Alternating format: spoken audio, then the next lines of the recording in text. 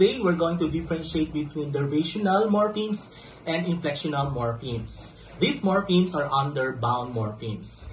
As we all know that bound morphemes are dependent morphemes that cannot stand on their own. They need to be attached to the free morpheme so that they can actually stand on their own. However, by nature, they cannot. They are dependent. Now we have derivational. Their function is to create new word or create new meaning to the word. On the other hand, inflectional morphemes, they just add grammatical information to the word. So, what we're going to do is we're going to draw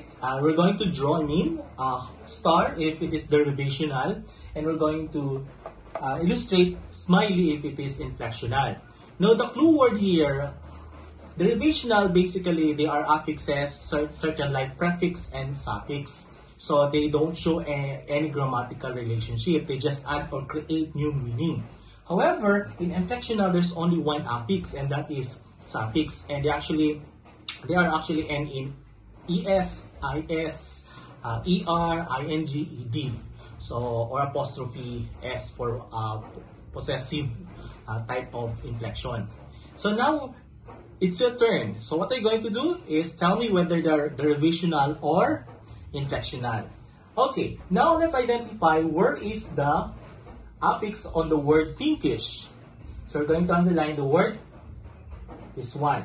That is the affix. So this one, the pink, is the free morpheme attached with the bound morpheme, and identify is from pink to pinkish. So that's adjective. So basically, they don't show grammatical, but they show or they create new meaning. So therefore, this is star. Now, how about the word recover? What is the affix of this one? We have the word re.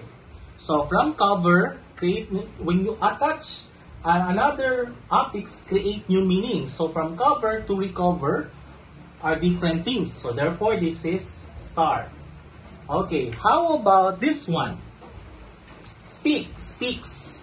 Does it change the meaning? No. They just add a grammatical information. Therefore, this is smiley.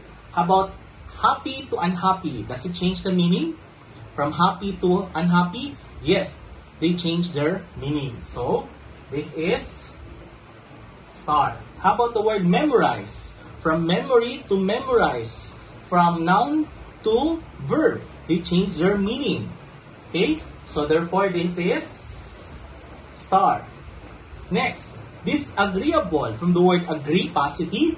Then disagree. So, negative connotation for an action. And disagreeable.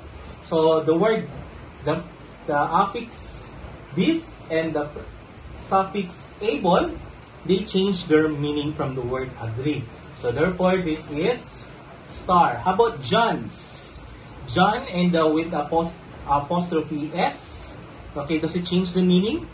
No, it doesn't change the meaning. It does show possession to John. So, therefore, this is smiley. How about eaten? Ate, eaten. Does it change the meaning?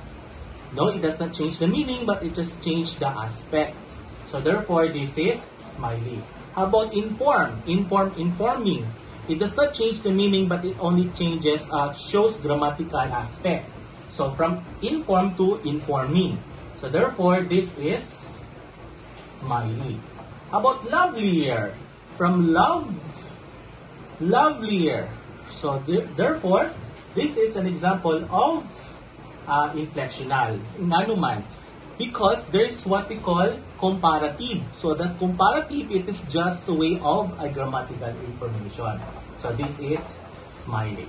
So in other words, to easily identify whether the word or the morphemes are derivation inflectional, just look at the word, whether they change or not. If the meaning changes and create new word or create new meaning, usually create new word, are called to be derivational morphemes. On the other hand, inflectional morphemes, when you just analyze whether when they put a suffix, does it create new meaning? No, it doesn't change the meaning. So therefore, it is just a inflectional or grammatical information. So I hope you understand the lesson. Okay, it's your turn for your activity. See you. Bye.